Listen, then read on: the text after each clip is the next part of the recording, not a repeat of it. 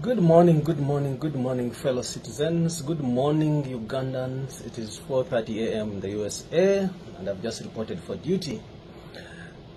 Yes, fellow countrymen, especially those in uniform like me. The medics.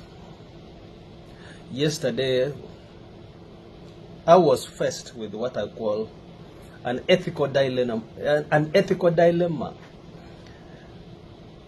My fellow countrymen who are in the USA, who are citizens in the USA, staged protests around hospitals, protesting the flying out of senior citizens from Uganda to USA for treatment. I felt let down, especially in the medical practice. And this is happening simply because my colleagues have taken a back seat. Fellow medics, please, the USA will have what we call geriatric medicine, geriatric facilities. We have now reached a stage in Uganda where we are going to have so many of these fellow citizens popping up like candles. Don't forget, we just had somebody popping up in Switzerland. We just had a governor, Bank of Uganda, popping up in Nairobi, in Kenya. And now we have a set of frail men flown in USA, which includes, I think, a prime minister, a speaker of parliament, and others that we don't know.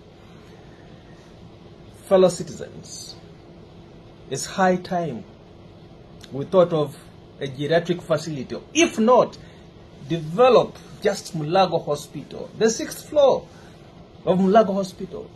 Put in special facilities to cater for these old people. These are old people who are going to die. Death is definite. And we should accord them dignity of dying.